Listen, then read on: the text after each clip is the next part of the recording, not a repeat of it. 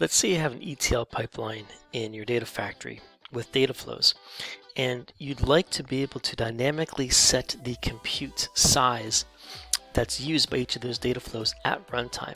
It's fairly easy and pretty straightforward to be able to change the compute type and size of your data flows at design time. So have a look here at my design surface of an ETL pipeline example that I have. I'm clicking here on this load from staging mapping data flow. And here under settings, I can easily set either an Azure integration runtime. Right now I'm just using the default auto-resolve integration runtime. And I can set the compute types here. I can set the general purpose, compute optimized, memory optimized, and the core counts right here in the properties panel. Or if I would like to use a pre-configured integration runtime, I can do that here. I can use one of the Azure integration runtimes that I've set the data flow settings on right here. So if I pick, for example, my data flow cluster, the options go away because the core counts and the compute types are set within that Azure IR. So if I go to the auto-resolve, now I can set them here. So this is useful if I'm doing something like running a pipeline that I run occasionally. So if I run this once a month because it's a resetting of data or a full instead of an incremental load, I could do something like, I could say this is going to be compute optimized and I need 128 cores for this large load. And then if I'm running this daily, I could say just with a lot of computation, I could say just give me memory optimized and 16 cores and performing a lot of computed columns and aggregation. So I need memory optimized and 16 cores is enough for that smaller amount of data. That's fine, that's great. That is only set at runtime. I'm sorry, at design time. Let's go back now. Let's make it so that we can set this dynamically on each individual run. And the assumption here would be that when you execute your pipeline, you're going to have different sizes of data that are going to be used by your data flows. And those data sizes can vary fairly dramatically. And so you'd like to be able to have your data flows be able to optimize the compute size needed for those different sizes of sources. So what we do here is, in this case, in this example, I have, let's start on the left-hand side, a get metadata. This will read the file or the folders that are used as sources within this data flow. So this data flow is using a file source. So what I did was, with the get metadata, I used the same data set that's being used in that mapping data flow. And I'll show you that data set right here. And I'm looking at the movie updates.csv file. So let me show you that file. It's a fairly small file. It's only 104 bytes. So we'll do some demos with larger files as well, but I'm just showing you here for a small file what we could do with that. So we want to set a small compute environment for a small file like that. Okay, so when that is the size of file, what we can do then in the data flow is we can set dynamic content here on the core count.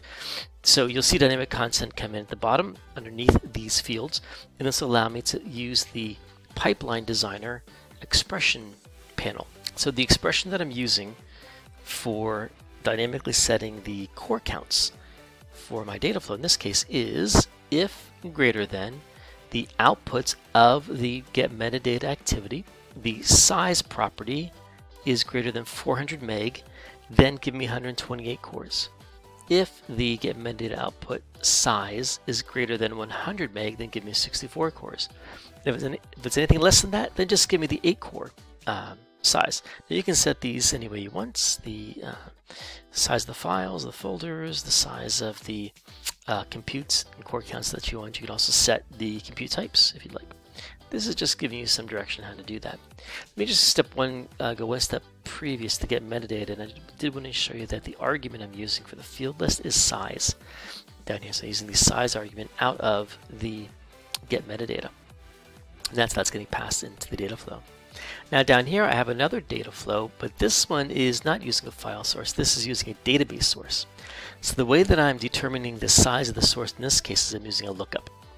So the lookup is going to use the same data set that is used in the data flow, Azure SQL Table 1. I'm going to use a query. I'm going to run a query dynamically against that table every time before the data flow runs. So when this pipeline executes, I can first do a select count and find out how many rows are in that source table. So the source table is dbo.loans, give me the row count for that.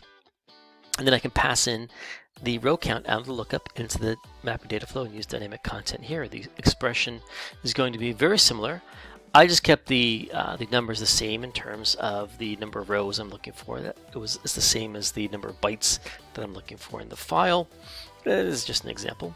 But in this case, I just say the activity lookup 1. I'm getting the output, the first row, and there's my row count 1 alias of the select count. So if we have more than 400,000 rows, we will use 128 cores. If we have 100,000, then 64. Anything less will give us 8 cores. All right, I think that pretty much sets us up. Let's go ahead and debug this guy and see what we get. I'm going to put a breakpoint right there. These two sets of code will run at the same time.